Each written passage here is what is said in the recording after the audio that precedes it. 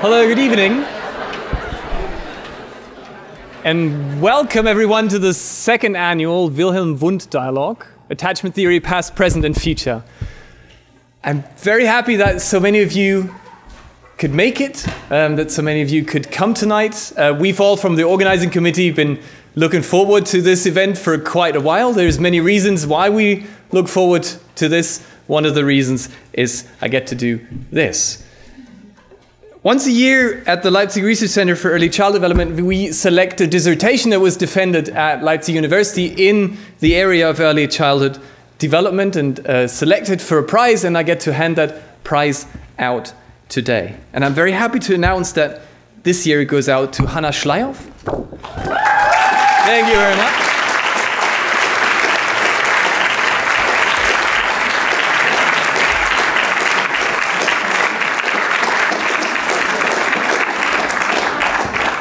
For a dissertation with the title, Why Do We Imitate Nonsense?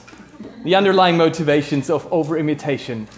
We've, at the LFE a while ago, decided against flowers in favor of toys. So I hope you enjoy this in your free time. Thank you.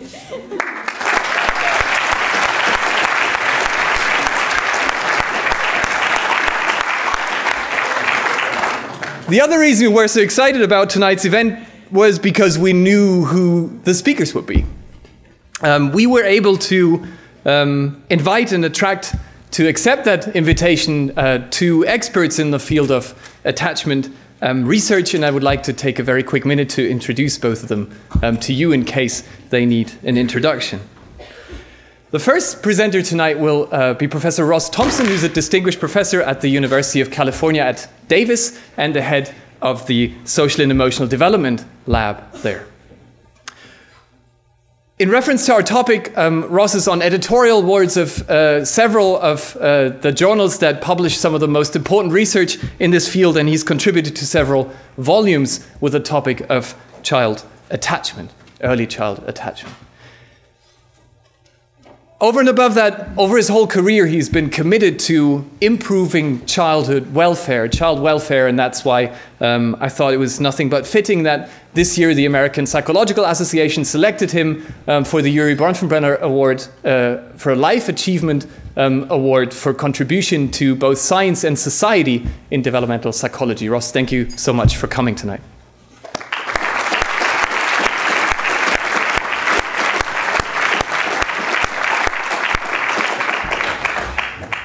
The other dialogue partner for tonight is Professor Heidi Keller, who's been an important figure in developmental psychology internationally, but especially in Germany, maybe most prominently associated with her views on the cross-cultural variation in child development and the importance of studying child development from a cross-cultural perspective.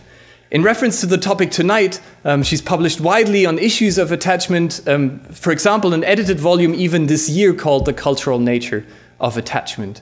She's received the Lifetime Achievement Award from the German Psychological Association, but has also been contributing in several ways to transfer and practical application of her research by contributing to increasing the cultural sensitivity of childhood pedagogy and childhood learning. Welcome, Heidi, to Leipzig.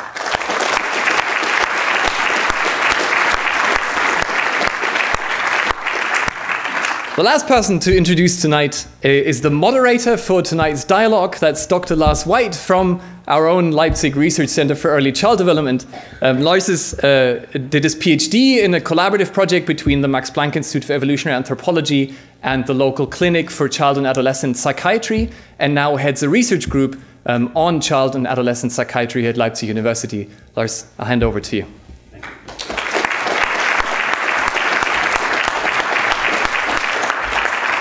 Right. So the first thing I need is my slides. So those are not my slides. But maybe I can just use this brief moment to say thank you for the introduction. Means I don't need to introduce myself, which is great, but I really look forward to tonight's debate, which promises to be a very stimulating debate, I think. One between two of the world's leading theorists in this research area. Now, my job, my task is not just to moderate this debate, but also to put down the rules. So I'm also a referee. So I've got maximum of 10 minutes, so you can check me on that one. And then I'll give both of the speakers 20 minutes for each presentation, followed by 30 minutes of discussion, which will be moderated by myself, and then we'll open the floor for questions. So I don't see anybody raising any hands. I think it's clear. So let me kick off for you and give you a little bit of background on this topic. That's really the only thing I want to do.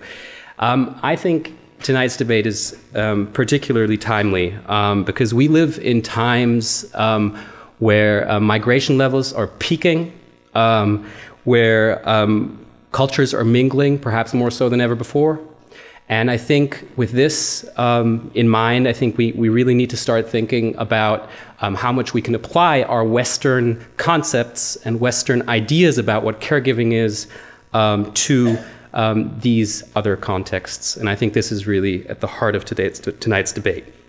So like I said, I'll give you a bit of background. I want to present what is probably more of a research perspective. So this debate has resurfaced, if you will, this year. In child development, for example, there have been a spate of articles with responses by Heidi Keller's group and so on, by the Judy Mesman group from the Netherlands. There have been other publications in journal, very large-scale journals, and of course there is the Handbook of Attachment with the chaptered volume, which has just been published this year, which also contains relevant chapters for tonight's debate, and as Daniel Haun already mentioned, the chaptered volume by Heidi Keller, which appeared last year. So I think it is both academically and if you will politically and socially a very important debate. So my job, like I said, is to give you a little bit of background, and I would like to talk about some of what are the key pillars really of attachment theory. And starting off, I want to talk about what attachment is. So how do we define attachment? And when I remember coming across this when I was first reading about attachment, thinking, okay, what exactly is an affectional tie? So attachment bond, an affectional. I was thinking, I don't think it's this, but I wasn't 100% certain. But no, what an affectional tie is, it's an emotional connection between two people that is persistent across time. Hang on, I already made a mistake there. It's not necessarily between two people, I think, but we'll get into that later. It's emotionally significant. It involves a specific non-interchangeable person to whom we wish to maintain proximity or closeness, if you will. And if this is not possible, so in cases of separation, we feel distress. And there is a sixth criterion which is specific for attachment bonds, and that is in times of distress, we seek the security and comfort in the relationship with the person. So I think we all know about the strange situation procedure that's paradigmatic for this last point, I think. Now, there's many ways to skin this cat. And I think one that really has helped me in understanding attachment theory is distinguishing between two components, if you will. So the first component is basically what do we all share in common component, right? So the normative component, if you will. So the hypothesis that goes along with that component is I'll go to that straight away, is what some have called the universality hypothesis. So that when a person is given the opportunity, and we're thinking, of course, here primarily of infants, when they are given the opportunity, they will become attached to one or more specific caregivers. Right? So this is a fundamental postulate of attachment theory. And if you have the time to read the chapter by Mesman and colleagues, it's very inspiring. And I think what you'll find there is that they say it's very strong support for this particular hypothesis cross-culturally. So that's quite remarkable in a way. Now, the next hypothesis is the one I think that most of you will be more familiar with. So this is, how do we all differ? So the question is, in what ways do we differ, right? And this explains deviations from the modal or normative patterns. And here the hypothesis goes, the majority of infants are securely attached in contexts that are not inherently threatening to human health or survival. So the idea is there's basically a distribution that I think probably many of you will know as well, with the majority of infants being securely attached. And let me just quickly remind you of what that means. What does securely attached mean in the strange situation? The strange situation procedure, I think most of you will know, but I'll just repeat, it's a separation or reunion procedure that also involves a stranger coming into the room, and the infant's response to the stranger, but also to the parent, and especially to the parent's reunion, are fundamental in coding the attachment. And what we look for when we code attachment in this situation is the extent to which children go towards the caregiver, in which they seek the closeness, and they maintain that contact upon reunion. Now, of course, there's other patterns, and there's other patterns which are still normative. So when we say that secure attachment is about 60% of or 62 or 65%, then these are still within the normal population. You still see these other patterns of attachment. So we see the anxious ambivalent, which is characterized by going on fussing even when the caregiver picks the child up, so they don't calm down, even though the parent is trying to soothe them. Obviously, I'm really going through this very fast, but it's more complex than that, but I'm just giving you the sort of key points here. And finally, the avoidant type, which doesn't seem to care much about whether the caregiver re-enters the room, just carries on playing and doesn't really pay attention much. So you've got these different types, and the hypothesis is the secure type is cross-culturally the norm, right? This is one of the fundamental postulates, again, of attachment theory. And finally, this is the second to last hypothesis, the sensitivity hypothesis, which claims that this is really, where does all of this come from? So we have these patterns, and where do they originate? And they originate from child rearing antecedents, right? And particularly sensitive responsivity of the attachment figure. To what extent are they sensitively responsive? And of course, there are again other predictors of attachment, but this has been considered one of the key ones, although there is the so-called transmission gap, right? Which I'm sure you'll hear more about tonight. Okay, and the final one, and I think personally this is really the key hypothesis, which unfortunately has received the least cross-cultural support so far, and that is the competence hypothesis. So we, of course, believe that a secure attachment is something that the child internalizes, that the child internalizes into an internal working model. So let me play that out for you. What is meant by that? The idea is basically that a child has interactions over time, repeated interactions with the caregiver, learns that these are the normative responses of my caregiver to, for example, distress, to my anxiety. I learn that my caregiver will come and comfort me, for example. And this, over time, will be internalized and will lead to a formation of representation, of internal working models, as we call them in attachment theory. And that in turn influences how I will react to other interactions in the future.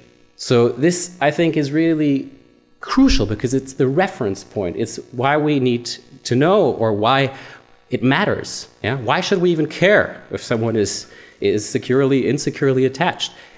Only if this holds true should we care. So that's really where I want to leave you. And I don't want to sort of take anything out of the debate, go on here. So I'll, without further ado, hand over to Ross Thompson, and I really, really look forward to tonight. Thank you. Thank you.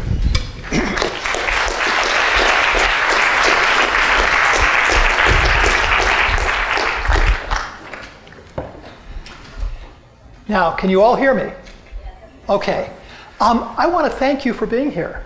When my students show flagging interest in my lectures at the University of California, Davis, I will remind them of hundreds of students who came out on an evening to hear me. And I am appreciative of your interest in this topic and of your interest in furthering your knowledge of psychology. We have a baby here, and we've all heard her or him a few moments ago, and I hope that this baby will sound out every so often and remind us of exactly why we're here. I am grateful to be here. I'm delighted to be here. And I am particularly delighted to be at the University of Leipzig and becoming acquainted with this remarkable program focused on early child development, and to become acquainted with some of the faculty who have made this program so special. And I'm also delighted to be here with Heidi, whose work I've been admiring for virtually all of my career. She's the first person I turn to when I'm needing to think about infancy and childhood and culture. And I do recommend the book that she put together, the Strungman Forum book on the cultural nature of attachment, because if you're really looking for a sense of the state of the art in this field, that is the first place I would send you.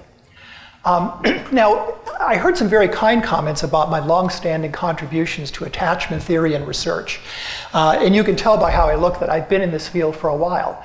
Let me tell you how I got here, though, because when I began my career as a graduate student and did my first dissertation using the strain situation, the findings of that made me a pariah within the field of attachment theory and research. And if that wasn't enough, I also published a critical review of the attachment research with my dissertation advisor, Michael Lamb, that further solidified our status, at least among those who did attachment research, as the enemies of attachment. We were shunned at conferences. We were excluded from forums, and even several decades later when I spoke at the University of Minnesota's Institute of Child Development, which was really the home of where a lot of this research was done, one of the persons there who was at the conference where I was speaking remembered those times and remembered that I was in fact the enemy of attachment research. So here I am now being called out to defend attachment research with that kind of beginning.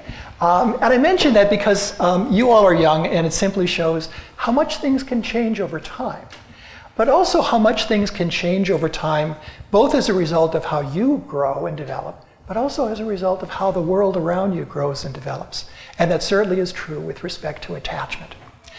So I want to begin my comments by making reference to a former colleague of mine named Phil Shaver, who was recently retired from the University of California at Davis. Phil is somebody who studies adult attachment, and he used to say, and said this on several occasions, that attachment theory must be regarded as one of the most successful 20th century theories in psychology, which is a bold claim to make, given the numbers of theories we have, but also the prominence and longevity of many of them. Well, what was the reason for his making this claim? Well, one thing was the longevity of attachment research.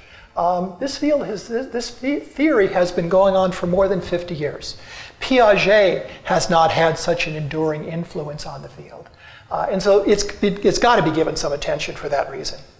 A second reason, though, for Phil's claim that attachment theory has to be one of the most influential 20th century theories in psychology is its influence on everyday thinking about parent-child relationships, right?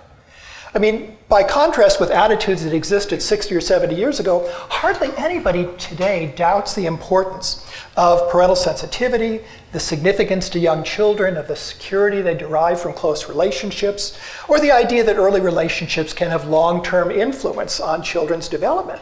In fact, when I teach my undergraduates about this stuff, their response is, well, so what? Of course, everybody knows that. And if they really want to know, I tell them that when I started graduate school, the article that was being read in 1976 in my first year of graduate school study was an influential Psych Bulletin article by Masters and Wellman, you can look it up, despairing of even the possibility of researchers being able to study individual differences in the quality of parent-child relationships. That's how much the world has turned since attachment theory began. A third reason for Phil's claim is its breadth of applications to lots and lots of areas. relating to the well-being of young children, ranging from early childhood mental health and clinical intervention, law and public policy, child protection and child welfare, child care policy, and a range of other areas, have been influenced by attachment theory and research in ways that I think most of us would agree have been beneficial. And finally, the fourth reason for Phil's claim about the influence of attachment theory and research, and I think the most important one, is that the theory continues to develop and evolve in response to new empirical findings and changes in Western society. I'll be coming back to this point, but I think this is one of the most important markers of a vibrant and generative theory, that it adapts and changes and grows in response to changes in science and changes in conditions, certainly preferable to a theory that is staid, inflexible, and rigid. And I think that is one of the reasons the theory has continued to be influential. Now, granting all of these factors and granting my respect for Phil, I would nevertheless disagree with him. And I would say instead that the impact of attachment theory is not yet ready to be evaluated. And the reason is that I think there are some critical issues that remain to be fully addressed and that continue to be a challenge for attachment researchers. Now, as an illustration of this, two colleagues of mine and I have been laboring this fall to put together the outline for an edited volume that we've been asked by a publisher to put together, provisionally entitled Attachment, the Fundamental Questions, in which we're asking notable developmental scientists from both within and outside attachment theory, including Heidi, to address some of what we think are the critical issues that the theory must contend with in the years forward. So what are the issues that form the framework of this book? Well, here they are. What kinds of relationships can be considered to be attachment relationships, and what makes them so? How should attachment be assessed across the lifespan? What the heck are internal working models derived from attachment relationships? And how do they function? What aspects of later behavior can or should early attachment predict or influence? And by the way, what should they not have an influence over? Discriminant validity. What are the connections among atypical attachment patterns, disorders of attachment, and attachment-based interventions is another topic in this book. And then finally, you knew we wouldn't miss this. Culture and attachment. How are attachment processes manifested in different cultures, and how does culture manifest itself in attachment processes? Now, there are several reasons why we're putting this book together. One is simply to show that attachment theory is not a closed theory. Okay? If these are fundamental questions that the field still needs to address, it's clear that attachment theory has not prematurely consolidated answers to these issues. We're still needing to study them, and in fact, we're urging people to study them. And in fact, despite a half-century of theory and research, it is remarkable how much the research findings have forced us to reconsider these and other basic questions. I'll say more about that in just a moment. But another of the purposes of this book is to also present readers with a profile of what the current status of attachment theory and research really are. In a sense, what we're trying to do is to put together a profile of what 21st century attachment research is like, which is different from the attachment research and theory that Bowlby started with, and fundamentally important for us to begin our discussions with today. In fact, so fundamentally that that's exactly the title of the chapter that I contributed to Heidi and Kim's book, 21st Century Attachment Theory. Because I think it's extremely important, especially when we talk about culture and attachment, that we look at attachment theory and research in its current form. As I mentioned, the theory has evolved over time, and that means that it continues to present challenges to that attachment theory is having to respond to and adapt to, and raising new questions that future research and theory need to address. So what do I have in mind by these kinds of challenges? Well, I outlined the book, but let me now sharpen some issues with respect to questions of attachment and the fundamental questions relating to what we think attachment is and does. And I want to do so by highlighting the ways in which I think 21st century attachment theory has moved beyond Bowlby's theory. And it's that 21st century version that we need to focus on. 4 examples of this for you, and then I'll quit. First, attachment researchers now recognize that infants and young children typically develop attachment relationships to multiple partners.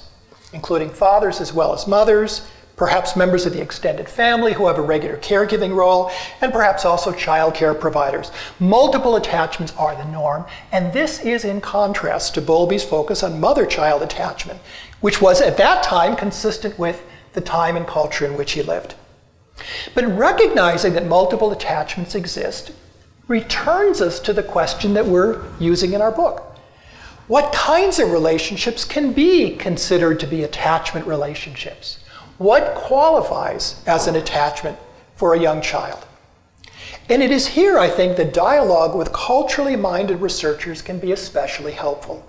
Recognizing that children are growing up in cultural settings in which a whole variety of people might possibly be attachment figures. And this further, I think, expands our thinking about the breadth of attachment phenomena. Now, what does it take to gather that kind of evidence? I think from an attachment point of view, we begin with asking how many people are caring for the child. What is the range of the care providing network that a child is being exposed to? But I think that we also have to focus not just on who's providing care, but what is their meaning to the child. And from that point of view, we've got to look at not just who's doing it, but how is the child responding to those partners. And my view is that when we look at the evidence, what we find, as we might expect, is that whereas children are, in many different cultural settings, are surrounded by a variety of caregivers, not all those care providers are attachment figures, just as we would expect. In fact, in one study conducted with the Aka in the Congo rainforest, Congo Basin rainforest by Megan and Hawks, their measurement of attachment figures was based not only on who provided care for the child, but mainly to whom the child directed attachment behaviors, such as proximity and contact seeking, affectional initiatives, and directional crying when distressed. So the first question, multiple attachments, but who constitutes an attachment figure? Second question, how should we think about the meaning of individual differences in attachment? How do we characterize those differences? Well, Bowlby's emphasis on security versus insecurity resonated, of course, with his perception of the needs of young children, especially in the post-war.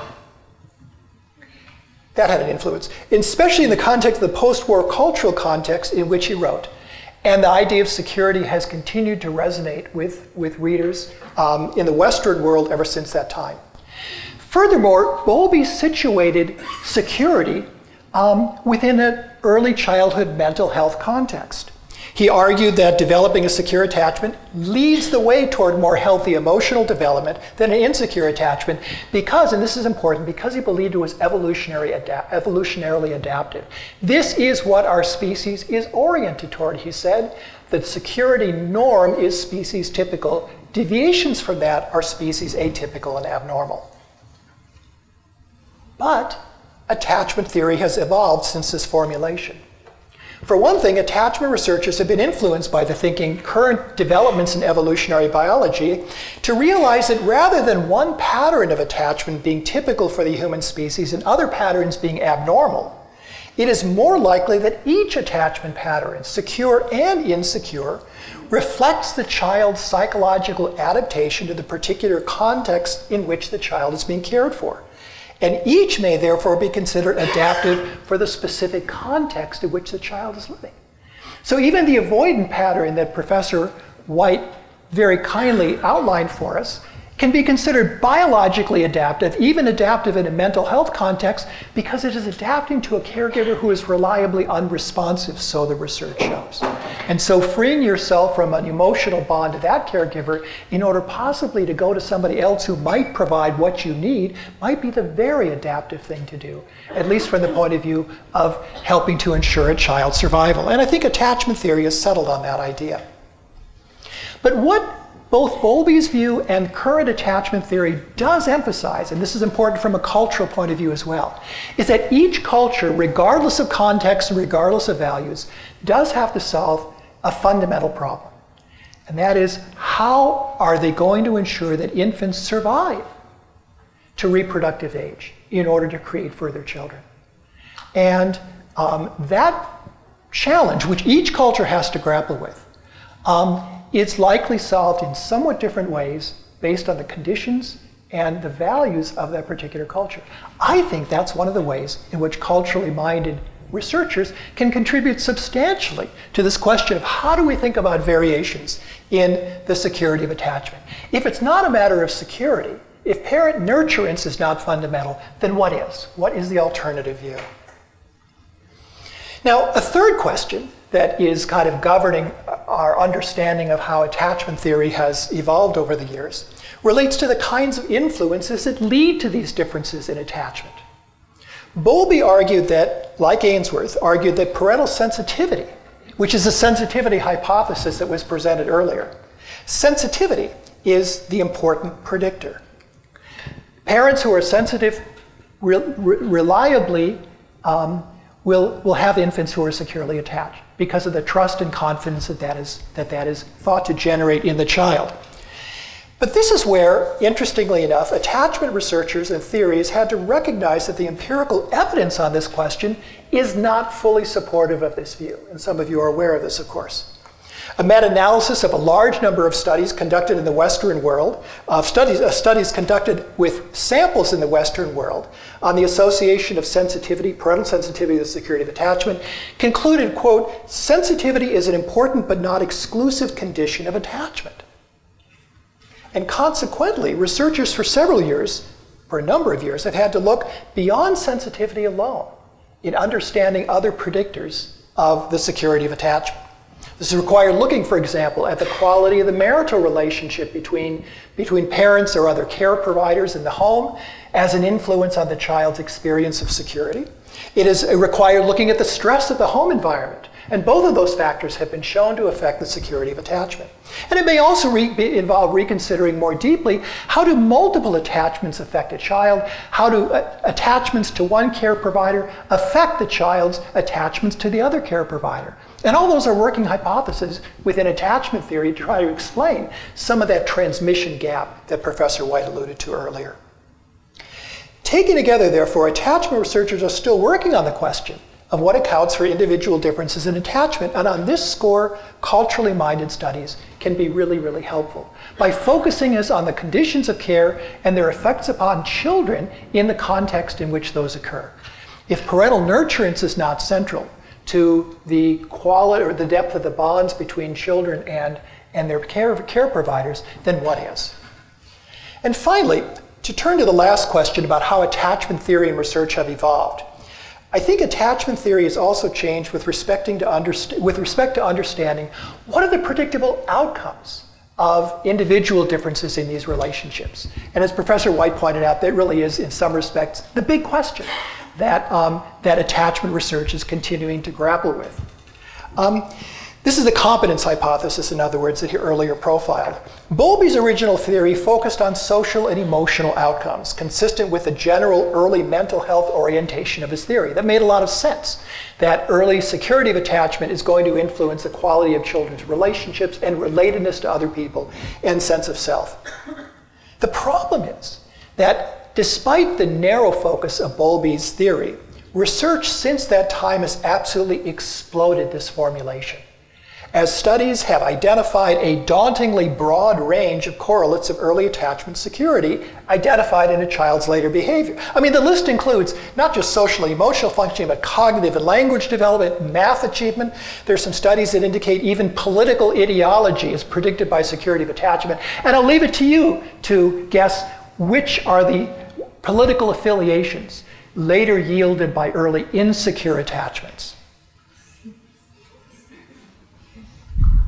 I'll let you think about that. Now, I've been a reliable reviewer of that research for a number of years, and I am amazed at the numbers of things that researchers have found to be associated with security of attachment. In fact, this led, in their own review, a couple of prominent researchers of this research to ponder, is there anything to which attachment security is not related?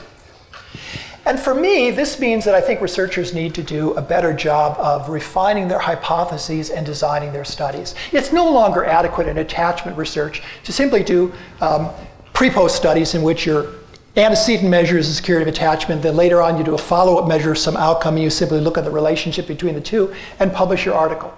Because oftentimes those associations may be due, as you all have been trained to know, by unmeasured third variables that are mediating that association. It's not that attachment security predicts math achievement, it's that attachment security may be related to the quality of parent-child relationships that has parents perhaps helping children with their homework at school. And now you've got math achievement.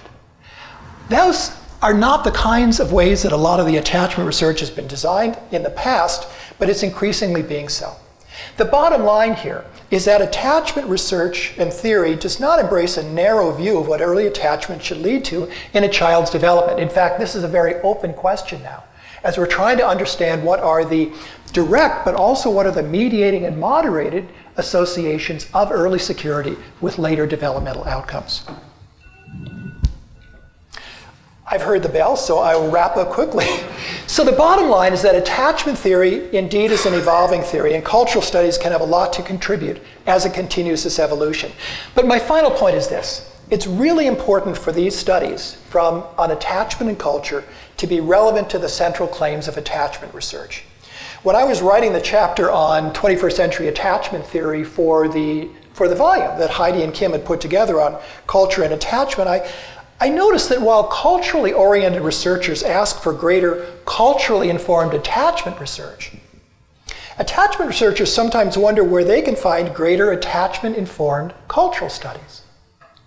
And by that I mean that when they survey the research literature on culture and attachment researchers often find few studies that address the central claims of attachment theory in an informative way. I mentioned earlier, for example, that looking at the sheer number of caregivers in a child's ecology is not an index of the number of attachment figures there are. You have to look from a child's point of view at how the child is responding to those figures, and few cultural studies do that. In fact, as an interesting reflection on this, Alma Gottlieb's 2004 remarkable volume on the culture of infancy among the Beng of West Africa opens with the question, where have all the babies gone? And in posing this question, Gottlieb reflects on the absence of attention to infancy by contemporary cultural anthropologists. So the bottom line, I think, is that attachment theory has work to do, and so also do culturally minded attachment researchers. Attachment theory has a lot of work to do in addressing some of these fundamental questions, and doing so in a way that benefits from the insights offered by our culturally minded colleagues. At the same time, I think that culturally minded researchers have work to do as well in thinking about how to design studies in ways that inform the central tenets of attachment theory, and in the end, help to generate provocative new hypotheses to do what we always have hypotheses doing in our field, namely having us go out into the field and discovering further truth. Thank you again so much for being here.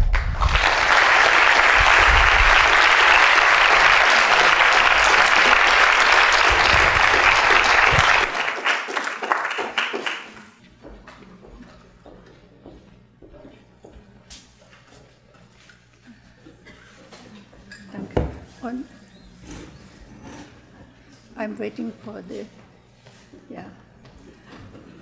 Meanwhile, I can also thank you very much for inviting me, Daniel, to this exciting occasion. And I'm very much attached since many years to this center already. And I'm also happy, Ross, that you are here, because you are one of the few attachment researchers who is talking to people who are not attachment researchers. And actually, Daniel, thank you also for assigning me this new status, but attachment researchers think that I'm not doing attachment research. And I'm excuse myself right from the beginning, because I'm throwing some stones now in the clear water that we have so far, and want to make a couple of points in that respect.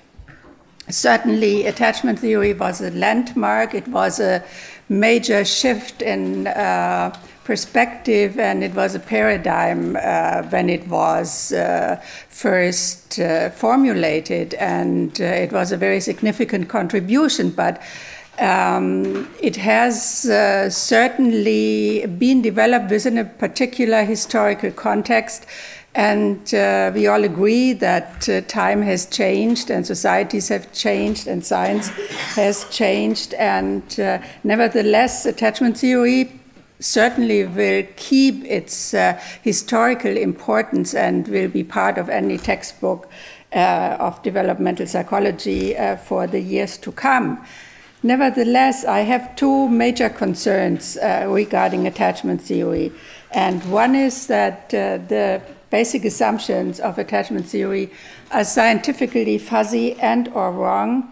And the second one is that attachment theory poses tremendous ethical challenges. And I would like to explain both topics with a couple of examples. And starting with the scientific value first, and some of these aspects Ross has already mentioned, and we have some very similar points to make. The definition of attachment is unclear. The evolutionary basis is incorrectly treated, and I have put this in bold letters, the cultural blindness. This is an overarching issue also for the other topics. So what is an emotional bond? We have heard the affectional tie, an emotional bond. Obviously, it's not a men's tie, but we can find those kind of illustrations where you see the shadows of a mother and a baby. I have asked kindergarten teachers to draw attachment as an emotional bond, and these are just three examples. So as you can see, there are very different representations in the minds of people, in the heads of people, of what attachment is like. And there are so many open questions. So the range of coverage, is attachment with the caregiver, a small child relationship? Is it the peer relationship during middle childhood? Is it romantic relationship? We can all find these topics as attachment research. Who qualifies as an attachment figure? What is the hierarchy of relationship? Even if multiple caregivers are recognized, meanwhile, by many attachment researchers, there is always a hierarchy implied that one person is the most important. And I think the most basic point here is also, is attachment a relationship quality, or is it a trait? Certainly it is a relationship quality because it describes the relationship that two persons have to each other. And this has particular implications, and it can change over time. As we know from studies, between 12 and 18 months, this relationship quality can change. But it is usually treated as a trait, as a characteristic of a person. We say a child is securely attached, meaning the child has a secure relationship with one caregiver, but maybe a different relationship with a different caregiver. And that poses lots of problems for many of these hypotheses that you mentioned initially. Attachment is defined as an emotional bond represented in an internal working model. What is an internal working model? Ross has already made this point, and I'm referring to his writing here. Is it a psychoanalytic concept of a dynamic unconscious? Is it a cognitive perceptual schema? Is it an emotion, bias, and pre-attentive processing, etc., etc.? And of course, there are many more open questions. So how are different attachment qualities negotiated in the internal working model? How does this representation that has these consequences for future development, how is this related to presumably different attachment qualities that a child has to different caregivers? And what is the basis for predictions? And this relates to the competence hypothesis. We have already heard about that too. If it is a relational quality, and here it is again treated as a trait, and the predictive power, the competence hypothesis, is one of the fuzziest concepts, I think. And Elizabeth Means, I don't know how exactly to pronounce her name in English, attachment researcher, basically, she says that this is The competence hypothesis is the overrated aspect of attachment theory. She has written a marvelous essay about this. So just to highlight these questions, moving to the next one, evolutionary theories are grossly misconceived, and already Bowlby would have had the chance to read about evolutionary theory. Hamilton's book was out, Trevor's book came out during the 17th, Wilson's book came out during the 17th, so there was plenty of access to evolutionary theory from many different authors, but it's a very restricted understanding and a very faulty understanding. Context, for instance, is not taken seriously, which is a basic requirement from an evolutionary perspective. Context basically is the sensitivity of the caregiver, but not the living circumstances of the caregiver and the family.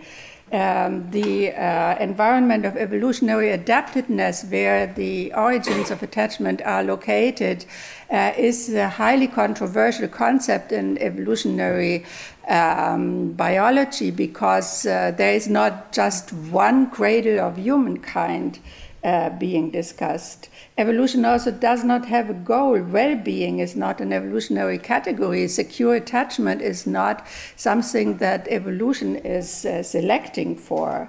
Adaptation does not imply universality. There are many examples that could highlight this. Maybe we can come back in the discussion to this. And also the rhesus monkey is not the model for human social behavior, as has been treated by Bowlby. And Stephen Sumi has once formulated this wonderful sentence, I think. One wonders how Bowlby's attachment theory would have looked like if Heidi, an ethologist to whom Bowlby was referring a lot, had been studying capuchin rather than rhesus monkeys. So there is a huge variety of different ways of life, of different social organization in different non-human primate groups. And several attachment researchers, and Ross is one of them, they attest that attachment theory has messy origins, like this Dutch group is arguing. And they're saying we fully acknowledge that most of Bowlby's ideas were not well grounded in adequate supporting evidence, were influenced by contemporary ideologies, and that caution is needed in using those that have not seen adequate testing. But these authors, as well as Ross, claim that attachment theory has changed substantially over the last 50 years. Again, these authors with the references. Marga Vicedo, a colleague, a science historian who is also fighting her battles with attachment theory, is replying to a critique of this Dutch group to one of her papers, saying, "My critics accuse me of conflating Bowlby's ideas with more recent and current attachment theory and research. Perhaps they are right, perhaps they are not. To decide, I have two simple questions for them.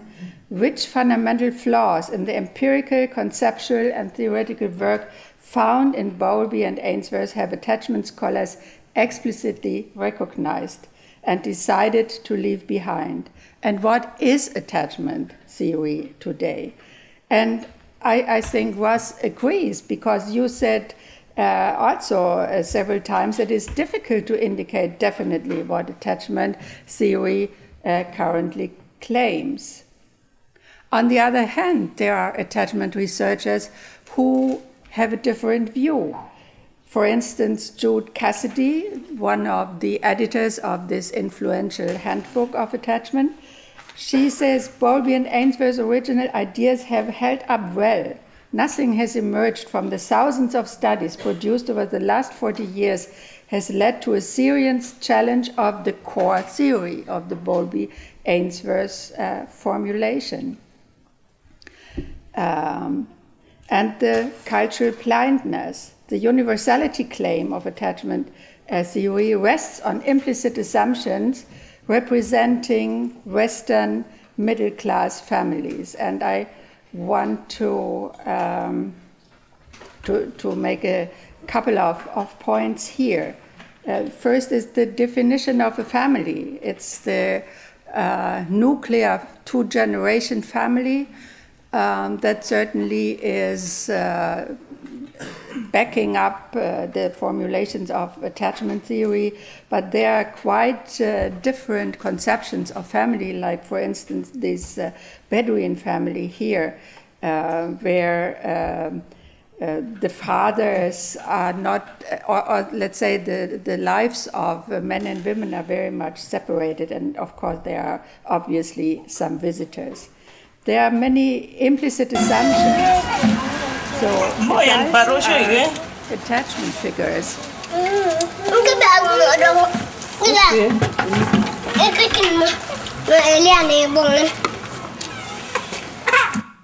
So for us, it's quite normal that adults are caring for young babies, and mainly it's the mother, maybe the father sometimes also. But in many other cultural environments, it's sibling caregiving, and sibling means category of children. It's not necessarily biological siblings, like in this example of Northwest Cameroonian village.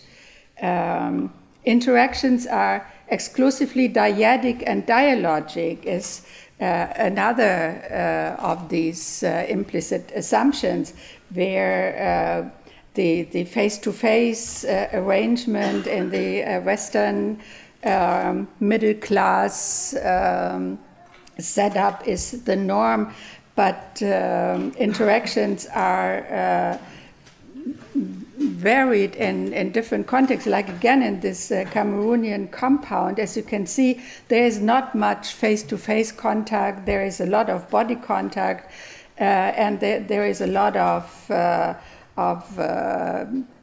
ongoing interactions among several people. So the total of individual dyadic encounters is not the same thing than the experience of multiple polyadic social encounters, and therefore also the definition of social experiences are qualitatively different on that sense.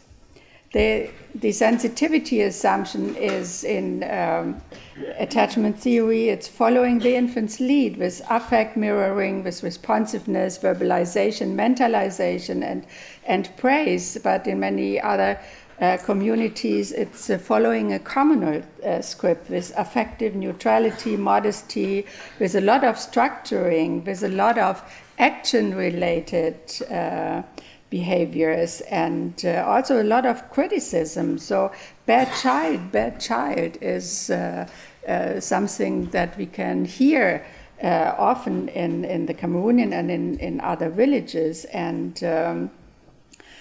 this particular appreciation of the uniqueness, a star valuable denominators that a group of Euro-American parents has assigned to their children. So it's a complete different attitude, what is good for a child. And all these caregivers want the best for their child. The centrality of emotions, is it a mental state or a physical care? We have these situations where strangers approach a one-year-old child, and as you can see, this is a German one-year-old is completely confused by the intrusion of the strange adult, and when he realizes what is happening, he is starting crying and is being returned, contrary to the strange situation procedure that we do not do. Completely different in a Cameroonian village, where also a stranger approaches a one-year-old child who happens to be Hello, Junior. by the mother. Junior. Junior. Junior. Junior. Junior. Junior. Tôi ngạc à? Apa chúng cái có chuyện này tôi ngạc Junior. Junior. This hand clapping is a typical way of approaching a child in this Cameroonian villages, and as you can see, the child is even stretching her arms. And don't say he's looking depressed. He looks according to the cultural standards, not showing emotions. I'm already short of time, unfortunately, and so I have to only point to this conclusion in the famous Handbook of Attachment. Until further notice, attachment theory may therefore claim cross-cultural validity after these authors have they have cited many of this kind of studies with completely different arrangements. So there are three conclusions possible. Bowlby and Ainsworth's original ideas have held up well. Attachment theory is a broad, comprehensive theoretical framework and has changed substantially over the last 50 years, but many people from the cultural camp, like me, think that attachment theory has not changed its basic tenets and has not corrected faulty assumptions. Attachment theory poses tremendous ethical challenges, and I want to briefly touch three topics: diagnostics and intervention, child welfare, and education. Evaluation, diagnostic and intervention, meaning evaluating one system with the standards of another. And I wanted to explain a little bit in more detail the children's drawings, which is one way of to assess attachment security.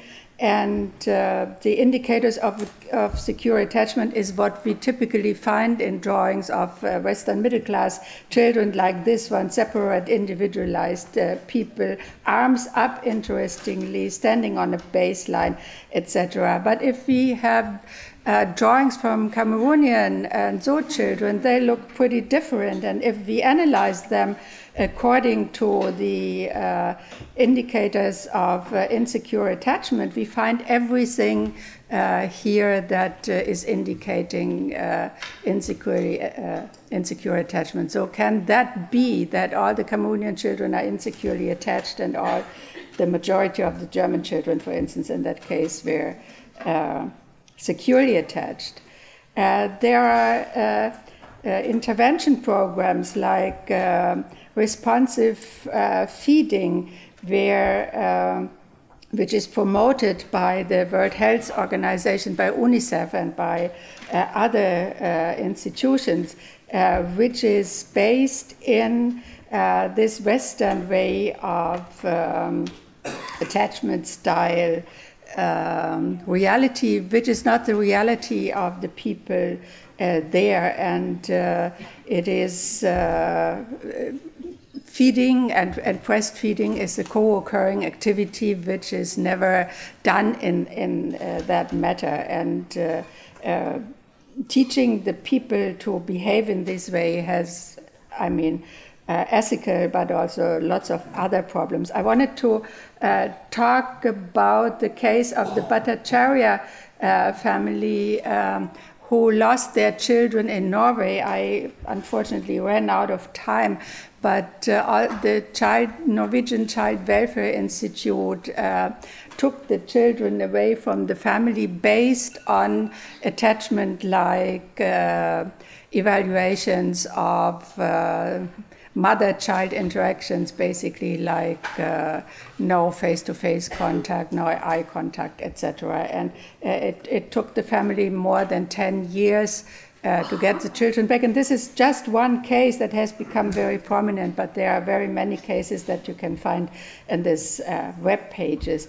And also in the educational field, we have in German the saying, keine Bildung ohne Bindung, meaning no education without attachment, and we have these attachment-based adult-child centrality in the daycare setting. This is almost 50% of the time that an average daycare teacher spends during a usual day with one child. So there's not much going on among children, although this is the major motivation for most families to get their children. Or the transition to daycare, the Berlin model, it's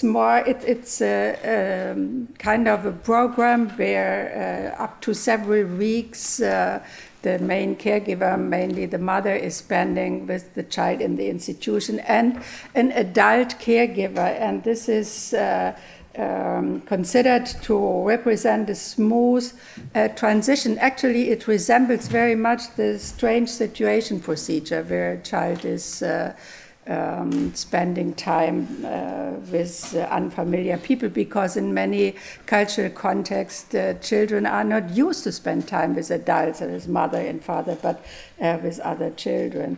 So what could be the future directions? There is consensus that communication between cultural, cross-cultural, and attachment researchers is needed, and we kind of try to keep this dialogue, but there are basic differences among us. And one, you also were referring to this example. Without that, we have talked about this before. So Ross has made this difference between attachment-informed cross-cultural research and cross-cultural attachment research. So what is actually the difference between these two formulations? I mean, attachment-informed research means using the attachment procedures, the assessment procedures, which all have very many problems of reliability, of validity, and so on. And yeah, I ran out of time. I could talk more about this topic. Unfortunately, you have already referred to this volume where Ross has a chapter, and where many other people voice their concerns or their evaluations of attachment theory. Thank you very much.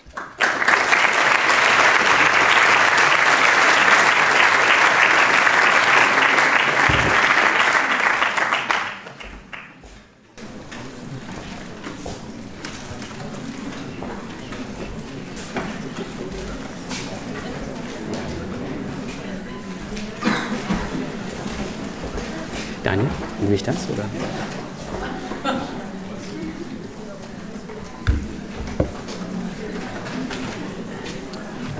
Okay. I think I'll be needing a microphone to go over there. But thank you very much for two, I think, very stimulating talks. Although you've already stressed the overlap between your views, I very much hope that we can now maybe also try to sharpen the differences and the agreement between the two of you. So we'll step over here, and yeah, I'll be using this.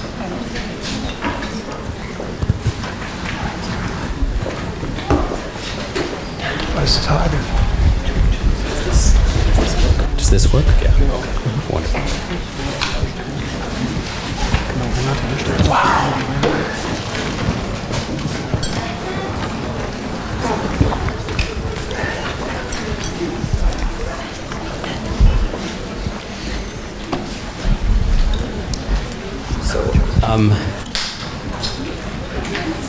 To perhaps try to also get a smooth transition into this debate and dialogue, I think you were short of time, but I think the question for me, which you bring up with this opposition between cross-cultural attachment research versus attachment research from a cross-cultural perspective, if I'm getting it right. I wonder what would the factors be? I mean, how would you actually want to go about that? Would it involve beginning with a completely new method, a entirely new theory, as it were, starting like Mary Ainsworth did, possibly, just by observing, and then going from there and observing within the culture.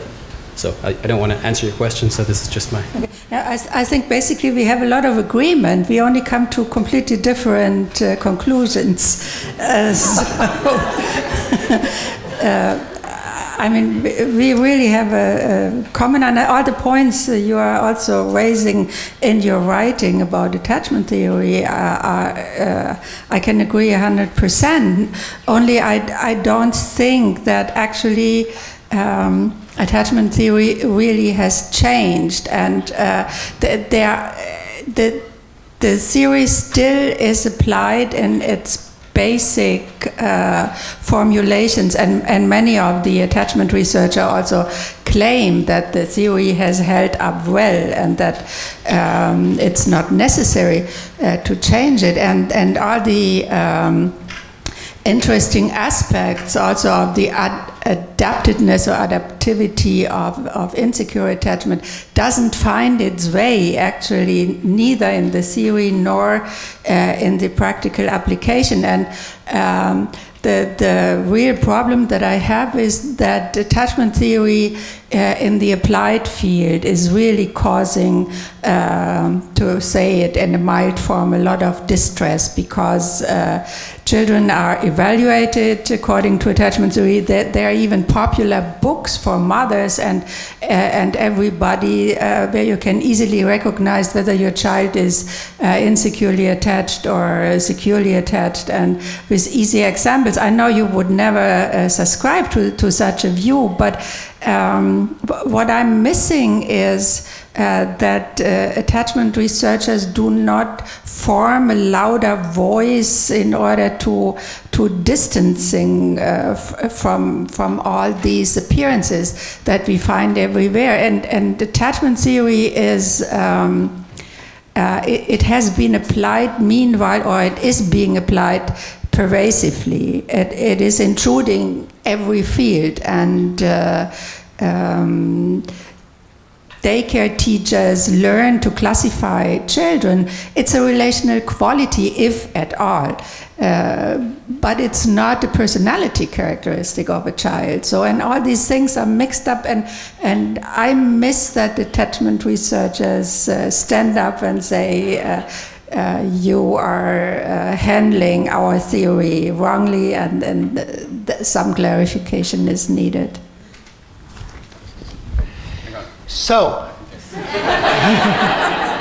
you people out there, you're handling our theory wrong, and you really should stop. And you want one really good example of that? I don't know. Has attachment parenting made its way out here? Oh, yes. Of course. Okay. Now, if you talk with attachment researchers or anybody who knows attachment theory, you will find an involuntary wincing, sometimes followed by groaning, every time somebody brings up attachment parenting, because attachment parenting has nothing to do with attachment theory. In fact, many of its propositions are just inimical to attachment theory. And although I did not succeed in getting my colleagues to write an article in the journal Attachment and Human Development to state that clearly, I think that's a pretty widespread view. I mean, obviously, you don't take a theory that has been framed along sort of Western culture, Western values, what I think we have to acknowledge that attachment theory is, and then apply it casually and haphazardly to families who are raising their children with different cultural values. And those are many of the examples you were talking about. But in this respect, attachment theory is not alone. I mean, child welfare workers often apply misappropriate theories to culturally different families that they're working with. That's probably less the fault of attachment theory and more the fault of the child welfare worker who's making those applications.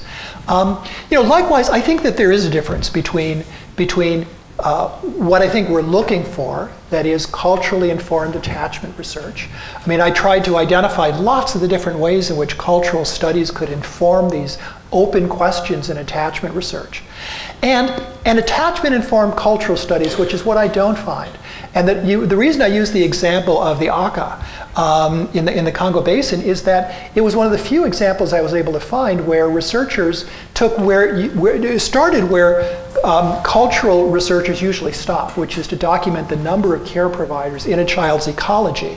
But didn't settle for that, because being attachment informed, they said, no, we actually need to ask, what is the meaning of those different caregivers to the child? And that's why they looked at the child's responses to each one of those to determine who were attachment figures. One can criticize the method, but it wasn't bad. And of course, what they found was that wide network of care providers, much smaller network of attachment figures. And that would be an example of attachment-informed cultural research for two reasons. One is that it does what attachment theory claims to be able to do, which is to try to look at the world from the child's point of view, rather than simply mapping the ecology. And the second thing it does, interestingly enough, is it uses measures that are well suited to the context. Now, I had thought, and sure, if you give more time, then you would have raised the issues, as I think would be justified, of the numbers of studies that are in which you use basic attachment measures developed in Western context and transpose them to a non-Western context, and expect that it's going to tell you the same thing without having done even the most basic validational stuff. And that's not worthwhile. But I do think that one of the things I liked about this study is it used a set of measures of child behavior that I'd be hard-pressed to say are simply reflections of Western values. I mean, babies who preferentially seek to be close to somebody, babies who want to be picked up when they're distressed, or cry in a directional manner, or show other signs of affectional behavior toward a parent. Those would be what I would consider to be attachment behaviors, and probably not bad measures in the cultural context in which they did, all other things being equal. So I think that's an example of what I would consider to be attachment-informed cultural research. And I don't think there's a lot of it out there, partly because taking the child's point of view and asking, how does the world look from that point of view, is just not how, well, it's why we've got developmental psychologists in the world. So that's a different, not that people should use attachment measures, but that people should use the attachment framework, which is to ask, what are the meaning of people to children? Yeah, but look, for instance, I'm studying children's relationships within their relational network in many different cultures since very many years.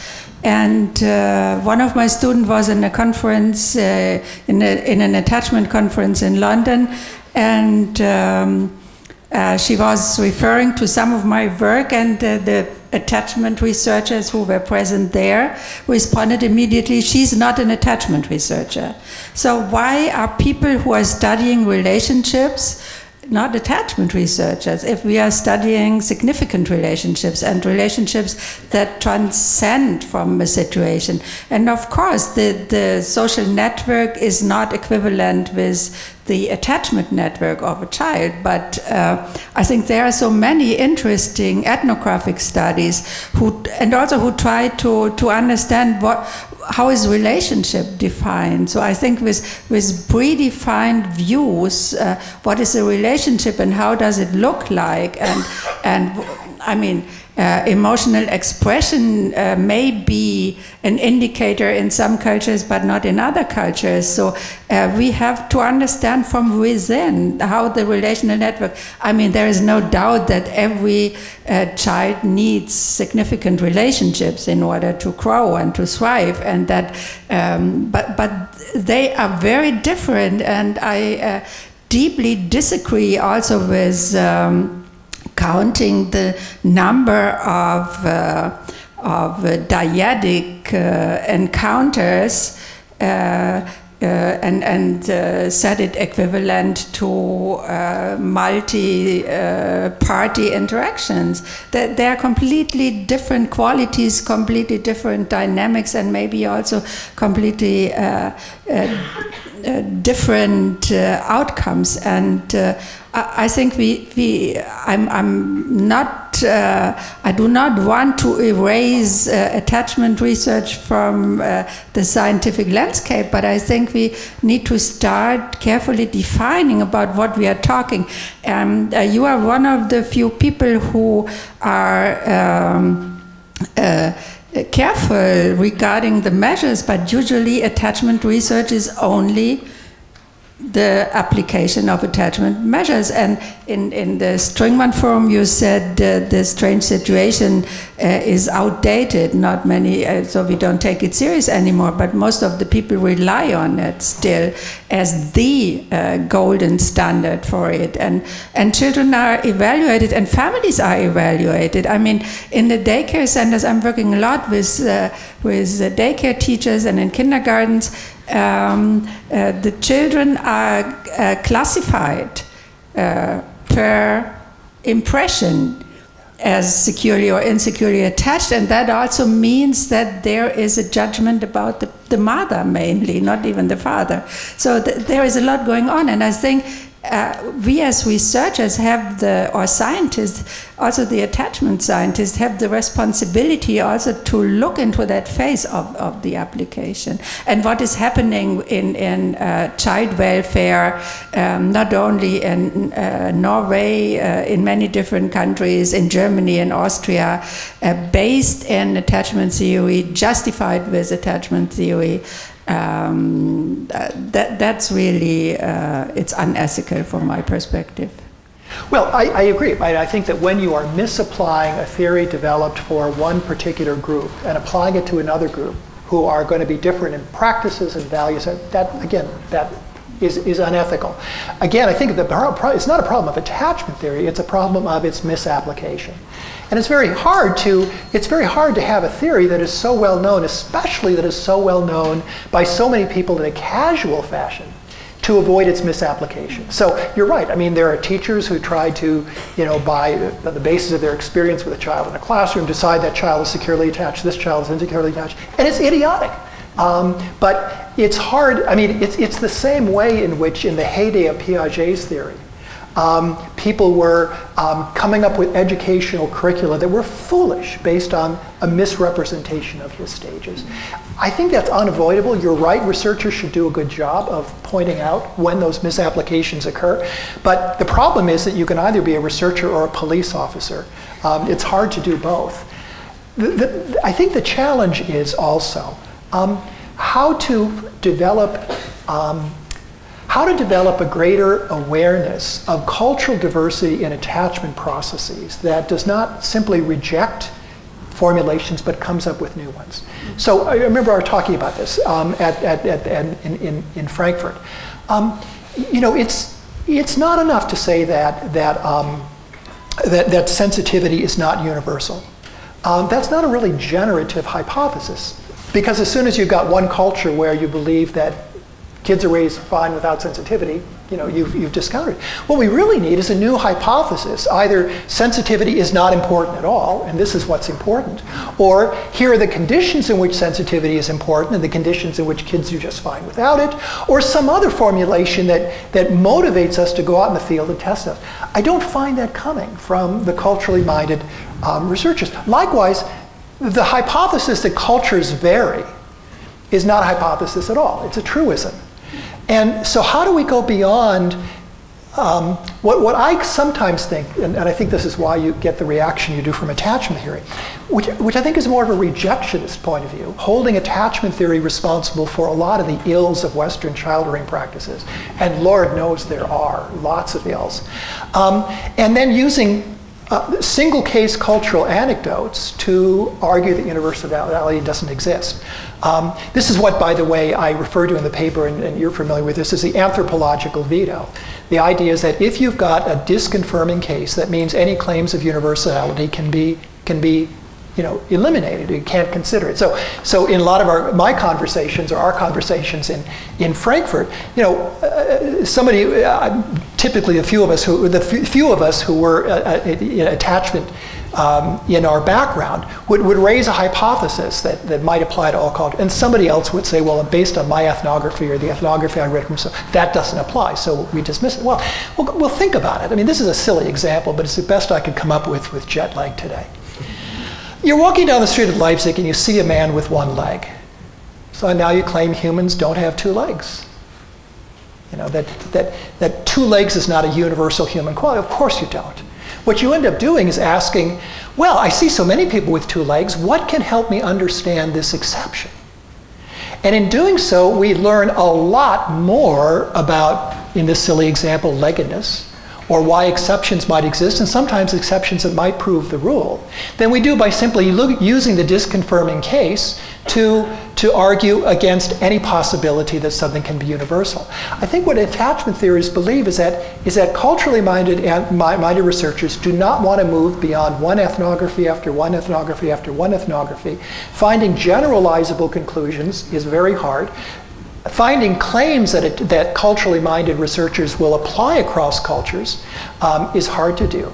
And I think it leads to the conclusion that it's really hard to build something that is hypothesis building and hypothesis testing from this approach. And I would love to see that happen, because that's when I think you begin building data and building ideas that really present the kind of challenge to the formulation of attachment ideas. I mean, right now, one more sentence, I'll finish this up because I want to hear your response. Right now, one of the reasons attachment theory is so sloppy, and I've been saying this for 40 years, is that there's no viable alternative to challenge it. So provide it. I do not agree. There are many conceptions bringing relationships into a conceptual framework and into a theoretical framework, and but attachment researchers usually do not confirm or do not accept this as attachment, and that is one of the problems. You are only taken serious by attachment research, and you are certainly not a typical representative of the hardcore attachment researchers. And you and I have both been rejected by them. I know. You have a particular history with it. And but it's you have to use the methods. If you don't use the methods, the strange situation, the QSOR technique, which is equally having Western biases in the items. If you don't accept the coding system, like in this children's drawings things or other measures, then you're not doing attachment research, and it's so fixed. I mean, it's so there is so much prejudice, and there is also a closeness in discussion. When we were planning, Kim and I were planning this Strongman forum with Julia. We wanted to have a couple of more attachment researchers, also hardcore attachment researchers, and they didn't come. They rejected it, and I don't want to drop names here, but we were inviting... The Potsdam group is leaving, so yeah. Thank you very much for coming. Sorry for interrupting, but what we're trying to say is it wasn't anything we said. Yeah, sorry. No problem. We were prepared for that. That's right. Exit.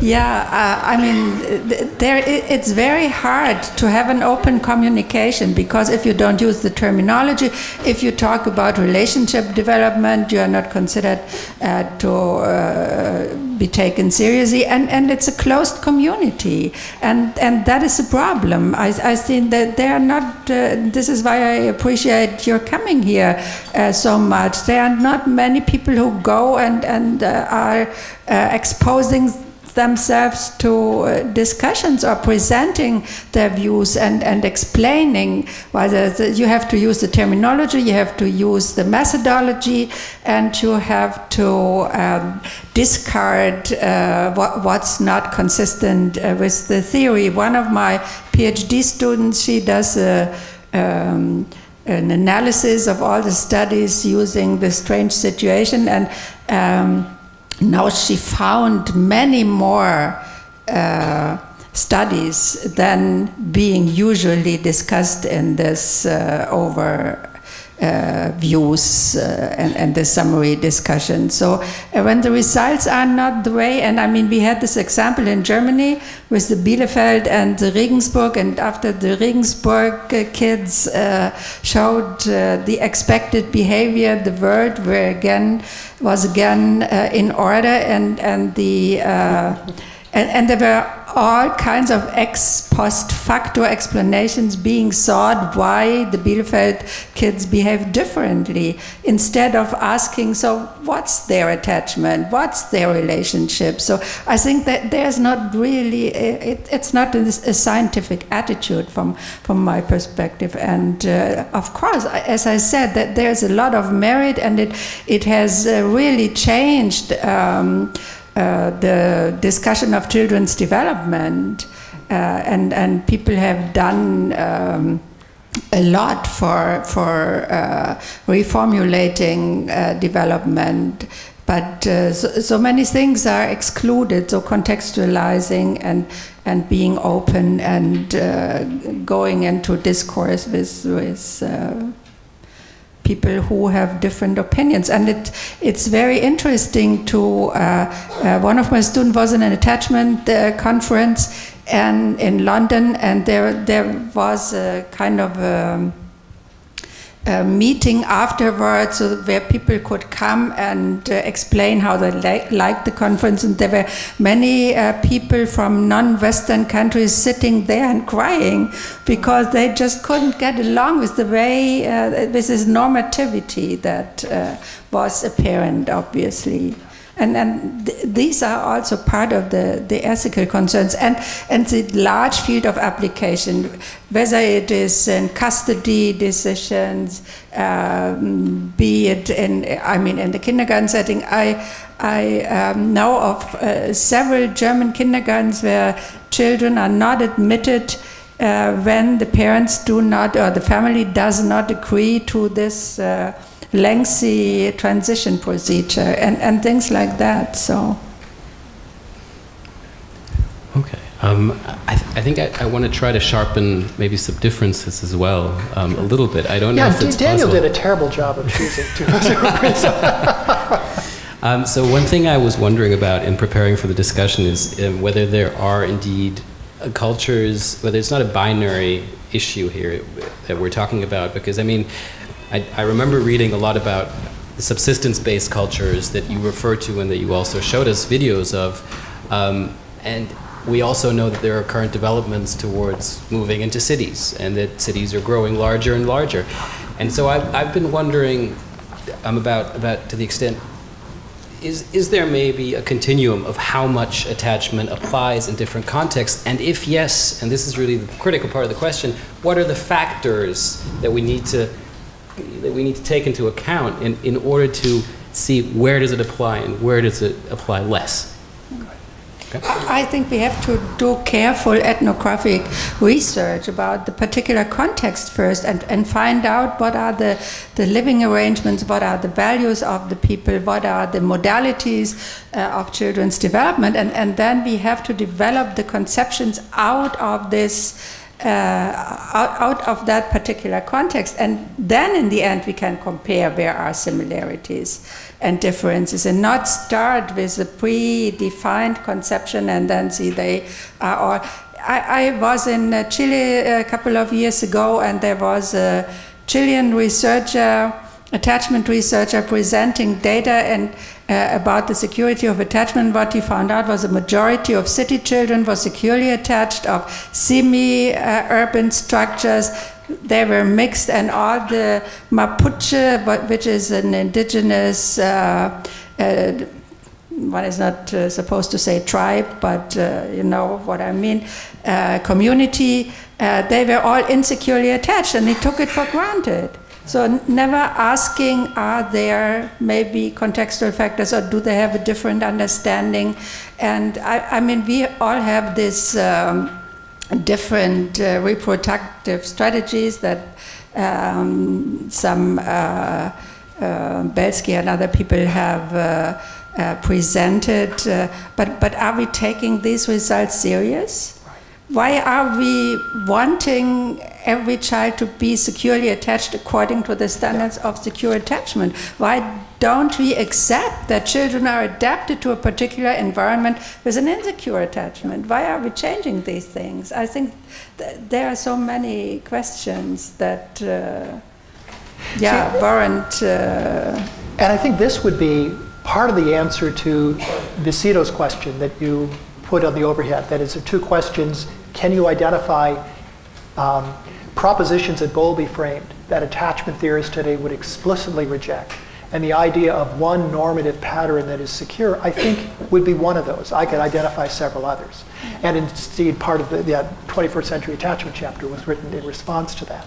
I mean, I think Heidi's exactly correct about the insularity of a lot of attachment researchers.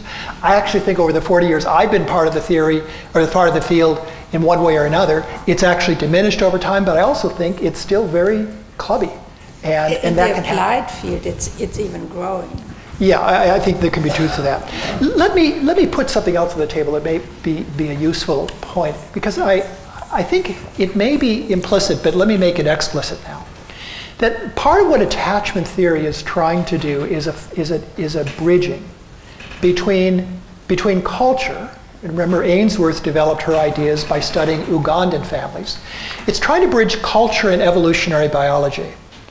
And so what it's trying to do, what in its best forms, what it's trying to do is to recognize the importance of context, but to do so also within the view that regardless of culture, across culture, we as a species share some biological imperatives. And I tried to articulate one of those earlier in my talk, which was every culture needs to figure out how to ensure that its infants grow up to reproductive success. If they can't do that, then that's a problem. And it doesn't mean that that culture shouldn't exist or whatever, but it does become a problem. And I think that in the effort to be culturally minded, there are times when applying that evolutionary lens leads us to ask, is this a culture that is successful with its children? Now, I cited in the book the one example of that I could find, which was Seymour's drawing on the Dubois ethnography of the Allure, that whole. So let me describe this to you. This is a small horticultural community living in island Indonesia. And the writer who's drawing on this argues that the dispersed caregiving practices that were documented by this ethnographer are consistent with the Allurese values of self-reliance, open expression of anger and hostility, low interpersonal trust, and high aggression of this community, understandably so because it was just emerging from a period of continuous warfare. So this is sort of like a culture in crisis, and it doesn't have to go far before we can start thinking of contemporary examples in our world of cultures that are in crisis because of warfare, because of starvation, because of depredation. But what Seymour goes on to point out is that the attachment patterns derived from these conditions, in which infants experience varying degrees of hunger and unpredictable care, the withdrawal of social support with the onset of walking, and adults provoking young children with teasing, threats, ridicule, and intentional scare tactics, I then go on to say, yields a portrayal of young children whose working models of social relationships were characterized by what Seymour described as fear, anger, and distrust. And then I suggest that these are what Carlson and Harwood, other researchers would call a, quote, disabled caregiving system, unquote. Now, an attachment researcher would not be hesitant to make that judgment based on an attachment theorist's understanding of how you grow infants to reach reproductive success and to be able to raise their own children successfully. I know that you are more hesitant to do that, and it's because of the respect, and not you personally, but you know, cultural anthropologists, because of the overarching need to respect the values of the culture from which those practices emerge. And I think that is one difference then, in the sense that I think one would look at the various groups where a majority of infants have been found to be insecurely attached, and ask what's going on in that context, interpreted within the values of the culture, and assuming we're using appropriate measures, which often isn't the case, that might be helping us understand those patterns of attachment. I need to interrupt you two because we're now at the point where we need to take questions. I'm afraid, sorry very much, but we really want to see if there's some questions from the audience, if that's okay. Or do you want to have... I wanted to give Heidi the chance, just a short chance to respond. Then I'll give you the chance to respond to that, but we really want to hear the audience as well. I mean, yeah, I agree to some extent, but we have to follow up what's happening. I mean, referring to a different example, there are all these intervention studies and all these NGOs trying to change caregiver-child behavior in sub-Saharan African countries or in Southeast Asia, in rural environments, or literacy training and things like that. Taking children and adolescents out of their local culture, equipping them with some kind of skills that they cannot use in their environment, and isolating them from their social support system. A colleague from Cameroon once told me the story that he had really witnessed, that a child who had some schooling, formal schooling, felt superior to the parents and the family, and didn't want to live with them anymore in their compound, and built his own room in the compound, and eventually, of course, could not succeed as an individual with some years of formal schooling. And formal schooling is another example. I mean, that's not an attachment topic, where a lot of certainly well-intended efforts are undertaken that go into the completely wrong direction in alienating the children from their families, and eventually lead to dropout, so they don't have anything to build on. And I think we cannot stop with the situation. We have to think what's going to happen then in the next step. So, thank you very much. So the next step would be taking questions from the floor, and I see a first raise of hands. Do I just pass on the microphone? Yeah. Okay. Here we go. Thank you both for a really educational conversation, and you've left me with so much to think about. But I have a comment and then a question. So my comment is, it seems like so much of this conversation, and understandably so much of this conversation focuses on the individual differences aspect of attachment theory. And while that's very important, perhaps, it seems to me that the attachment field has, I think, jumped over the first hurdle empirically of understanding the mechanisms that children attach, which is really kind of an amazing process. It's an amazing learning process, whether you're secure or insecure.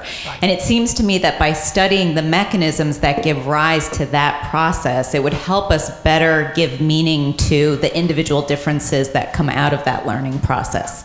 So that's my comment. But my question is, trying to better understand where your views differ on cross-cultural applications of secure versus insecure labels. So the labels secure and insecure seem to have some connotations about them, that secure is good. I mean, it just sounds good, like we all want to feel secure. But I'm wondering if your thoughts are that across different cultural groups, secure attachments manifest differently? Or is it that across different cultural groups, you may get more or less secure attachments, and that's okay because it's not that secure or insecure is good or bad, it's just, it is what it is, and that's what the nature of the caregiving relationship looks like? Definitely it looks different. What may look as one way of insecurity in one culture may be an adaptive pattern. Maybe even one should avoid secure and insecure, more adaptive and maybe non-adaptive, or should use another terminology that doesn't have this history of connotations. And I think we, particularly in cultures where children are the main caregivers of babies, of course children behave very avoidant in front of adults. So you cannot compare. Their security network is within their children's groups, and that may look completely different.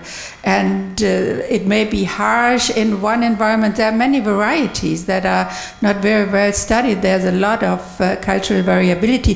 There is not one alternative pattern to the Western one. We know very little. We know about some rural farmers and about some herders, pastoralists, but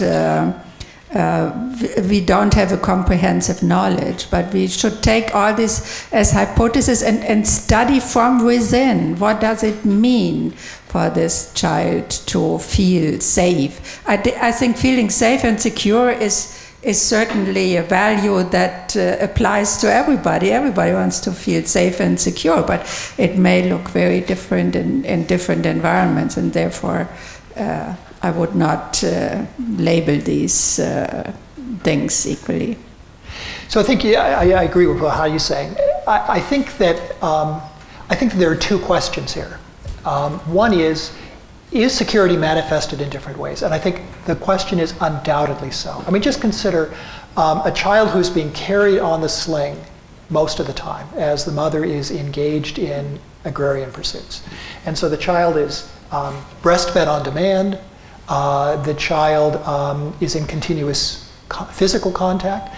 So that when we think of Western families and the manifestation of sensitivity being prompt responsiveness to cries, well, this is a child who doesn't have to cry very much or at all, the mother is responding to postural shifts rather than crying, and is able to respond in the context of physical context. So obviously, the expression of security, and quite frankly, how it is developed, is going to vary. So that's one question. And I think the answer is yes, it is manifested. And the second question is, how is it measured? So let's assume that security is important. Now, how do we measure this in a culturally sensitive way? Well, putting that child who's been in skin-to-skin contact in the sling, in the strained situation, is absolute insanity. You're going to obviously have an insecurely attached child, just as would be true of any child who's had very little experience of separation. You know, the strained situation was supposed to be a moderate stressor. And when we get children in that procedure for whom, you know, that is not a moderate stressor, but an emergency event, a traumatic event, you're not going to assess attachment, you're going to assess something else. And so this is where knowing the context helps us develop also measures. And I think attachment researchers have been very slow to do that. By the way, the reason the strained situation tends to be the gold standard is that it is. I defy you to find a measure that has been as successful in predicting so many things about a child's development, at least in the Western context in which it's been used, as a strained situation is. So there has resulted a perhaps understandable, but nevertheless somewhat foolish tendency to try to use a strained situation as much as possible, because at least we know it's been validated, at least in certain contexts. And given the poor validation record of most of our measures, that's not surprising, but it's also not excusable when it's used in context to which it's inappropriate. Great question.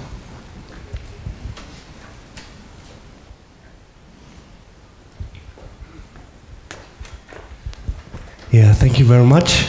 It was very interesting, and I want to follow up on your statements that attachment figures, what an attachment figure is, needs to be clarified. And I'm not sure about this, but I guess Bowlby said that an attachment figure is whoever is able to calm down the other individual by means of proximity and familiarity. And I wonder whether this isn't true for every culture, right? And whether this is a concept which is already clearly defined by Bowlby. So, I mean, this would also apply for a village, right? So maybe it's the village who calms down the child. So, but it's the proximity and the familiarity. I think that there are two dimensions. The one is the behavior and the other is the person. And so in some cultural environments where many different caretakers are caring for a child, and maybe also unfamiliar caretakers come up at some point, it's the behavior that's the important point. And in other environments like in ours, where relationships are very specific and where children are not used to interact with many people, it must be the particular person. And there are very many interesting examples also how children claim the right that the particular person is closing the buttons in the morning before going to kindergarten and things like that. Nobody else is allowed to do that. That would be unthinkable given there were buttons in other environments. But I think it's important to separate the function and the person. And in environments where it's just not possible due to the constraints by the work and the daily efforts that every member of the household has to deliver, that this specificity of relationship can prevail or can be adaptive. And like for instance with this strange situation that we did, because the strange situation in the classical attachments, and from my perspective is an unethical situation also for our middle class children, because I have seen horrible scenes in laboratories with children really collapsing and insecure mothers not interfering, etc. But these children can basically be comforted and soothed by everybody, even by a strange person. So it's the behavior there that counts. And in other contexts, it's very specific. And there is I think we always have to keep in mind that adaptation means that different contextual conditions have to be taken into consideration. And there are different strategies, and they also change over time. Nothing is fixed forever. So, and actually that's one of the reasons why the only thing I'd add is that I would never use a single behavior as my index of attachment, even if it's soothing when distressed, because there's a lot of relational function that goes on when babies are distressed. And so I think that one of the things that attachment research has contributed to the field, actually, compared to what existed when I started graduate school, is exactly what Heidi described, which is the idea that you have to look at behaviors in terms of their functions and to understand that behaviors can be at times interchangeable as long as they're accomplishing the same functional goal. So if I spend my time focusing on one behavior, like soothing, who can soothe, I might be missing the fact that there are other behaviors that also might be reflecting the same function that I'm not measuring. And that's why I would not do that. Does that make sense? Okay, only one more. But could I go to the zoo, for example, and try to fulfill the function someone else fulfills for the child? So myself as a stranger coming there, and just grabbing the child and let's assume I could behave in a way like them. Yeah, as a stranger, yes, but not as a white man. So, I mean, that really makes a difference. Children were very much afraid of us, seeing us for the first time. So, but a strange Zo woman could go and pick them up without any problem, and they would follow. So I think that is really, yeah, there are, of course, detectors of familiarity.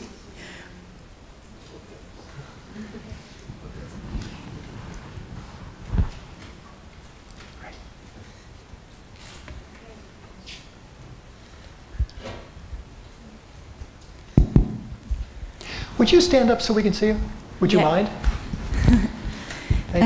Thank you both, especially you, Heidi, because this is mental gold. And I just want to ask if you found any kind of caring intuition, any kind of basic value in each cultural context you did research on. If there's one thing they all share. One thing that all share, all families want to raise their children to competent adults. I think that and there are many different ways to achieve that goal, and there is, I think there is a lot of care. Children care for the children they are in charge of.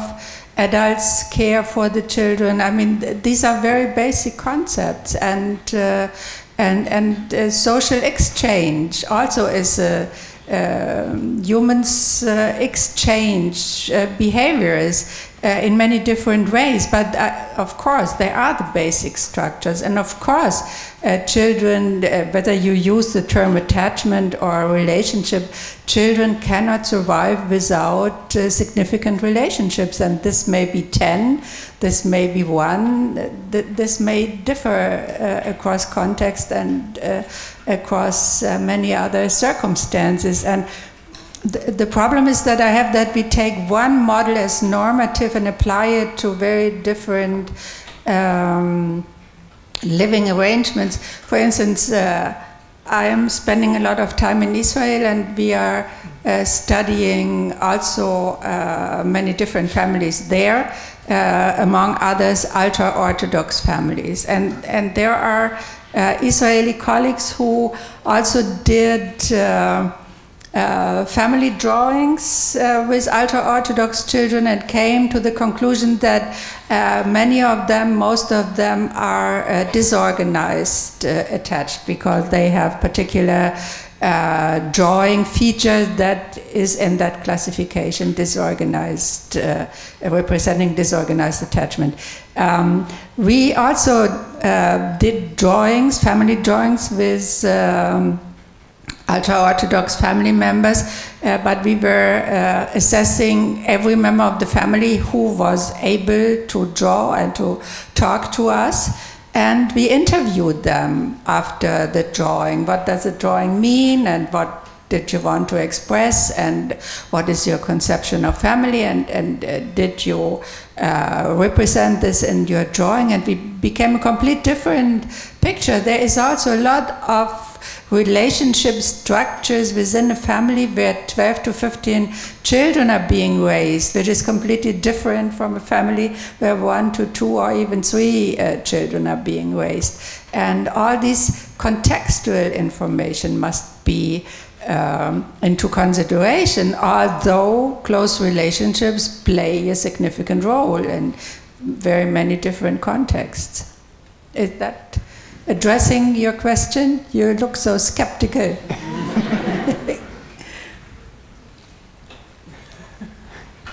Obviously not. Maybe. It is addressing, and I'm very happy about hearing your thoughts, but I was more about, is it, like, would you say empathy is always playing a role too? It's not only the caretaker, it's also the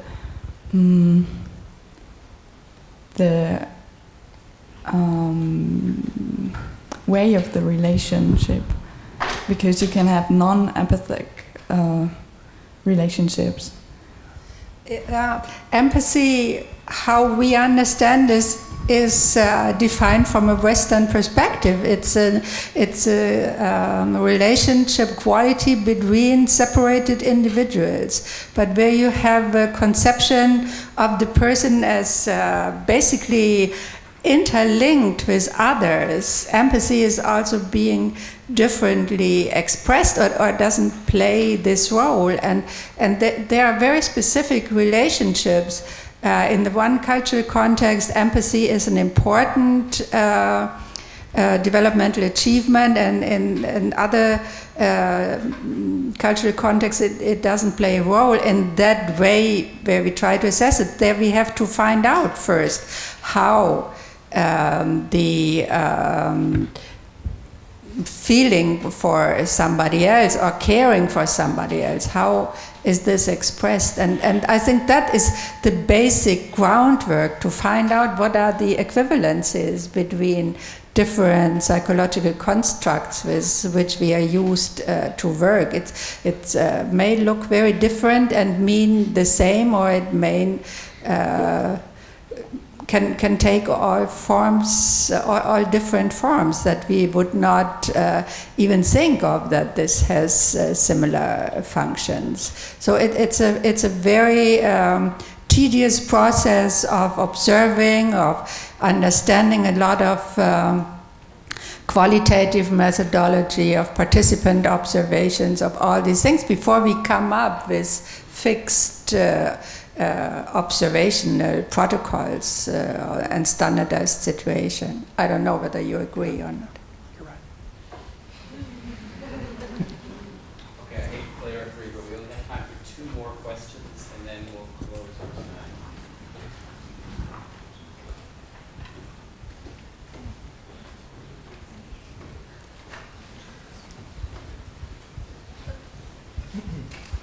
Thank you both. I suppose this question is maybe more for Dr. Thompson, but you mentioned earlier that you had a hard time convincing, as it were, some of your colleagues to maybe speak out about maybe the misuse of attachment theory.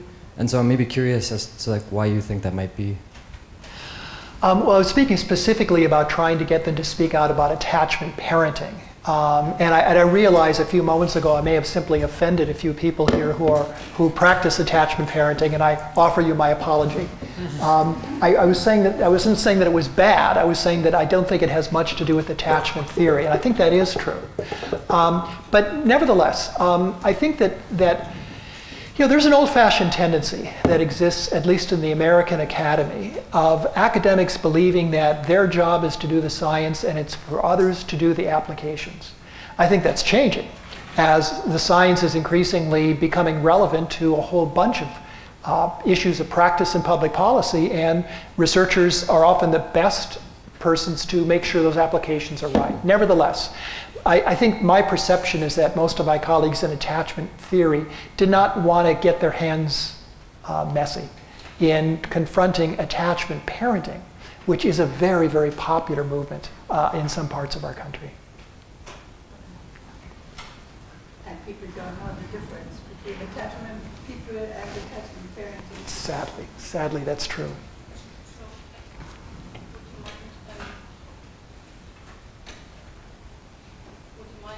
Out the differences, because I'm a parent and I would really like to know where exactly you see the differences all. In writing we differ more than in talking. I think she's not talking about you and me. I think are you talking about attachment and attachment parenting? Okay, so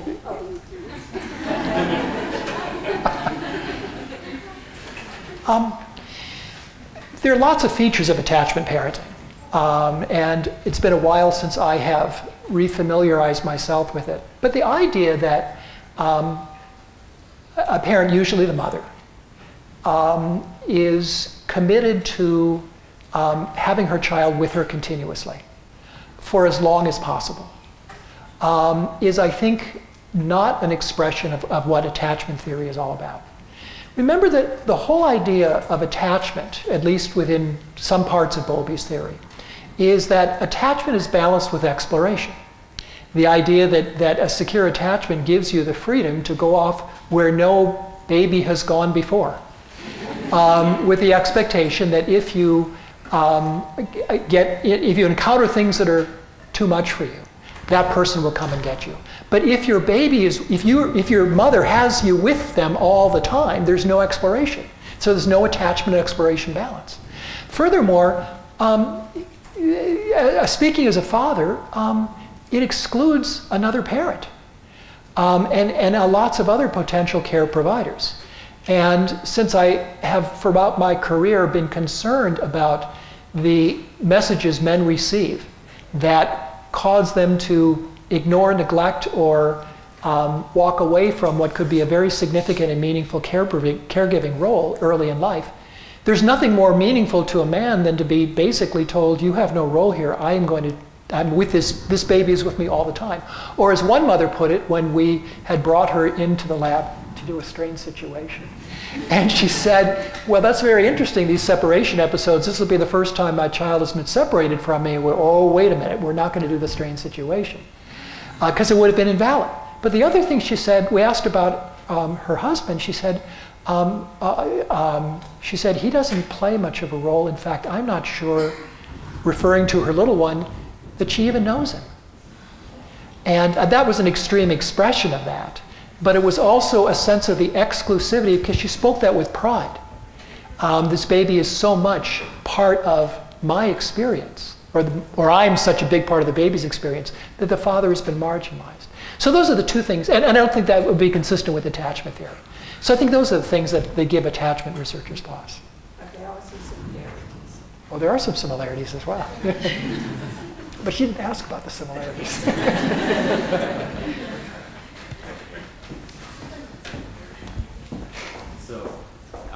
I'd like to start by all of us giving a hand to the wonderful speakers. I think that was a fantastic debate.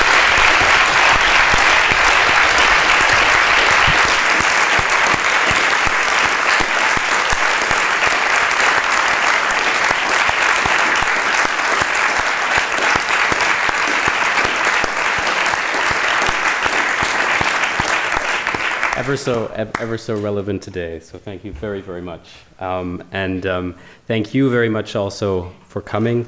I think I just want to close with one minor, small observation. I think it's also coming from the debate that I just observed, and I think the question also is, for me at least, that I think it's important to tread, what I've learned from preparing for the debate is to tread very carefully and to be careful about extending my views, however much they feel emotionally founded sometimes. I mean, attachment is a very emotional topic to other cultures, as it were.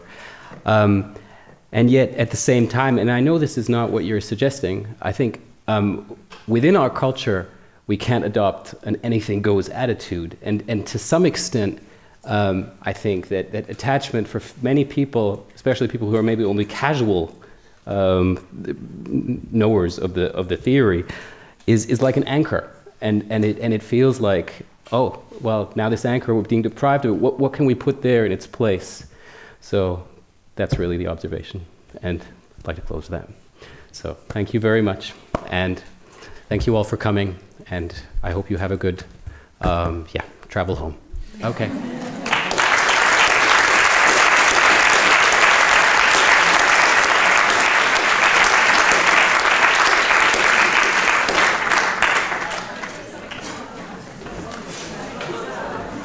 That was fun. Let's do it again.